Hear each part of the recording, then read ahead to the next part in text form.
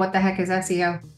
SEO, it's Not an a four-letter acronym. word, but it's a three-letter one. Yeah, it's an acronym for search engine optimization. So there's a bunch of websites on Google, and we what SEO does is optimize your website so that Google can notice it and show it to other people, and making sure that everything on your website is optimized to show on Google and to show the right people. Fantastic. So SEO is a big, complicated mumbo jumbo of a whole bunch of stuff. I feel like there's 900 questions that are all the same, but let's start with some of the more complicated things that I don't think get asked too often, but I think should be asked.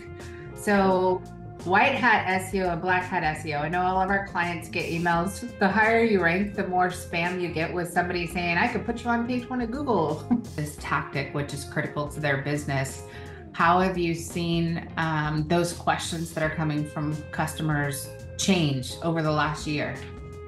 Well, they're beginning to understand some of the elements of what I do in particular, which is SEO or search engine optimization.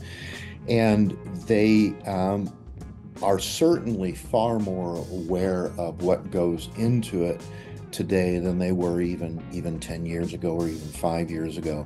So you don't have to waste as much time talking about the tactics and helping them to understand the tactics. You can begin to share with them how, if we do this or we do that, what kind of an impact it's going to have on their overall marketing program, which is really kind of refreshing.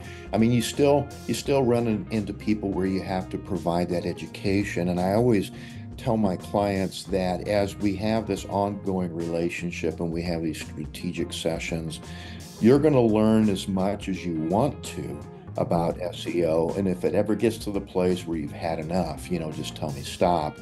And because really, if you want to understand, I can't download 24 years worth of information into you, in one meeting, but you can pick up things as you go along.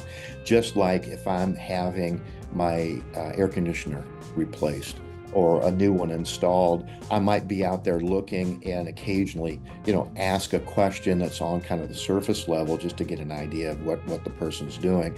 But I'm certainly not going to be able to turn around and install one myself the next week. Yeah, that's real.